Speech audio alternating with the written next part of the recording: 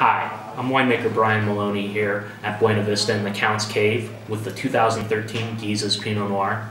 The Geza's Pinot Noir is grown in vineyards that lie to the north of the Petaluma Gap. The Petaluma Gap is one of the dominating weather-causing terrains in Sonoma County. These low-lying hills allow the fog and wind to come in every afternoon, cooling down the growing region, and then pull back every morning, allowing it to warm up to the north and south, while the gap itself is still a little too cool and windy for good grape growing.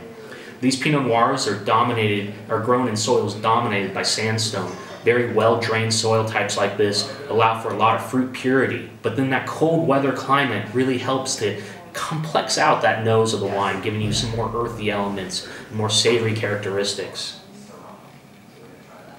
Right now, this wine is, you get a touch of that au jus element of Pinot Noir sometimes show, where you have that little roasted bits at the bottom of the pan really is starting to show. Now that usually comes from both barrel influences, as well as the fact that we rely on native yeast in our winemaking.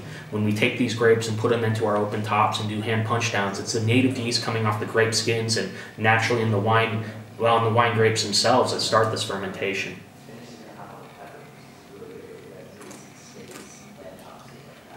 On the palate, that kind of au jus element is enjoined by really a bright cherry characteristic. That fruit purity, they really have intermingled quite well in this wine, giving you just this incredibly perfumed but also delicate aromatic that then joined by the palate from some nicer, richer textures and flavors, just carries on and on. Beautiful Pinot Noir that is really showing quite well right now and should be absolutely delicious over the next several years.